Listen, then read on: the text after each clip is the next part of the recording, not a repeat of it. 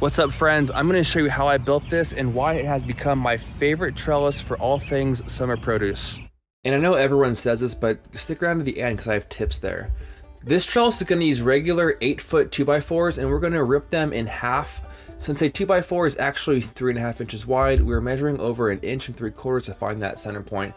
Make at least 3 marks spaced down the board, and then using something long and straight, mark a line down the middle.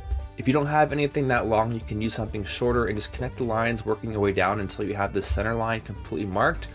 Or grab another board that is relatively straight and use that to help mark your center line. I've gotten in the habit of using my circular saw for everything, but if you have a table saw, this part will be very easy. For the rest of us, grab your saw and do your best to make a nice, long, straight cut. Now, I don't use 2x2s because I've never seen a straight one, and usually once it gets in the sun, it immediately bows. So just get a nice straight 2x4 and you'll have a lot better results. Now, I'm making a bunch of these for my garden, so I'm ripping down a bunch of wood, but if you want to just make one, then you're gonna need to buy 2 2x4s and you'll end up with an extra piece that you can set aside for something down the road, like another trellis. I'm spraying this with a wood preserver, which is linked down in my description. It's definitely optional, but I had some left over from building my garden beds and decided to use it. This prevents them from rotting and then also makes a nice brownish gray patina on them, which I really like. Before heading into the garden, we're going to cut these down to length. I usually cut these between 6 and 7 feet, depending on where they're going to go. I think 6 feet is a minimum for high climbing vines like tomatoes, but for this one I did 6.5 feet and then cut off the ends with my saw, while leaving your top piece uncut at 8 feet. These green posts are U-posts, and I recommend you use the 5-foot lengths. The reason I like this method is because number 1, it looks nice, and number 2, it's cheaper than buying really tall metal posts. I've seen some trellis systems that are like almost $400, and if that's your thing, then go for it. But I have beer taste on a beer budget, so I'm trying to garden as inexpensively as I can, and I think you should too. So take your rip down 2x4 and use that to help set your U-post as straight and level as possible. And then using a hammer, bang it to set it in. The U-posts have those wings at the bottom, which is what stabilizes them in the soil, and in a raised bed, I try and get those down into the native soil at least a foot. So overall, there's about 3 feet sticking out of the ground from my soil line of my raised bed. Now continue to use your wood as you drive in your posts to make sure the spacing is right and that it's going down nice and straight, and then make any adjustments as needed. Definitely take your time on this because how level things are now will determine on how the final product looks. Once those are set, use some exterior rated screws to attach the wood to the U-post. The wood is basically resting on the soil, maybe down 1 inch or 2 so it's supported just a little bit. Now get your wood set and then only screw in the top one. Then you can make any adjustments that you need to make sure it's nice and plumb up and down and sits nice and straight. Once you're happy with it, then set the other 2 screws and you're all done. So clearly you can see here, they're not really straight and they need some adjustments, but just hold on. Put the top on and attach one side with a screw. Now pull out your level or eyeball it and then tweak that side till it's exactly where you want it. You'll be able to use the top piece to push or pull the posts around to make any adjustments. So push or pull depending on which way it needs to go, and then when you have it where you need it, screw in the other side to lock everything in. You want the width at the bottom to be the same width as the top, so it's a nice even square, and then cut off whatever is left hanging over from the top piece. If the top isn't level, just give the high side a few whacks with your hammer so it's looking good and where you want it. Next, pull out your preferred string of choice and begin winding this back and forth between each post. Using this method, you're going to force your main tomato stems to grow in between the loops, and that's what's going to support it. It's kind of a modified Florida weave method, and if you want to do a proper Florida weave, then weave your little heart out. But for me, this works the best, and I think every 8 to 12 inches is adequate, and string it all the way till you get to the top. Now, the best thing this system offers is that it's supported at the top and so versatile. If you only use vertical posts, as you get to the top, you pull those posts in with the string and it causes them to lean, and the string at the bottom loosens up and your plants begin to sag.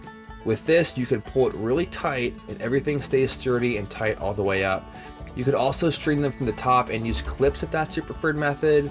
You could use nets for peas or cucumbers. I mean, it's so versatile and there's so many ways to use this.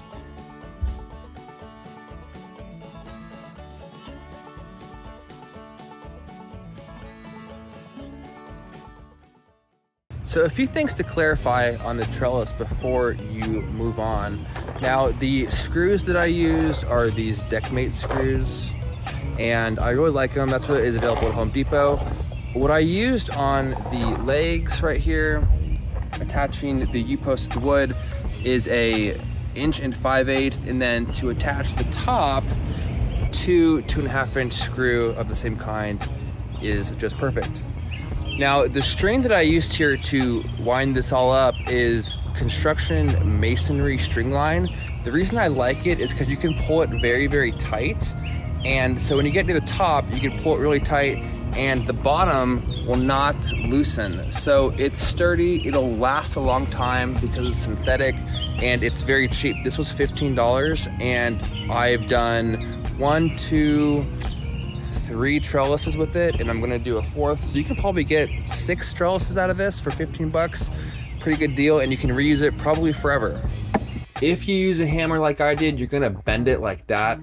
To avoid this, you could use a piece of scrap wood, which will prevent that from happening. For me, I just don't really care. And the final thing is how these U-posts actually get put in the ground. So you can see here that there's a gap between this and the U-post in the wood, and that's just going to happen inevitably. It's really hard to get it perfectly upright, and it's not a problem if it is. I can tell you this, it is very sturdy. I mean, if you go and rock it, it's going to rock, but as far as its movement side to side, and its purpose is to hold up tomatoes. So I'm not gonna go crazy with it from a structural standpoint. I want it to be level, somewhat plumb, and sturdy enough to hold tomatoes while getting enough height, and that's what this is. And you can see how I did this one with the wood next to there, and the one further down I did with the U-post against the wood. I think that this method with this against this is the best way to do it.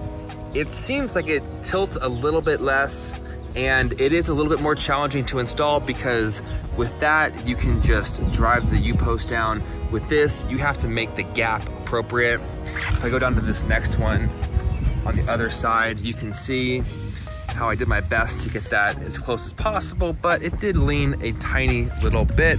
I can get over that.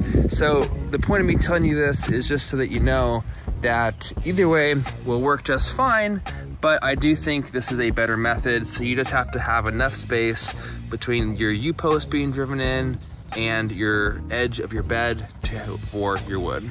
With this method too, you could also drive a screw through the face of your bed if you wanted to attach to the wood to give it a little bit more strength. Not necessary in my opinion, but if you want to, you could.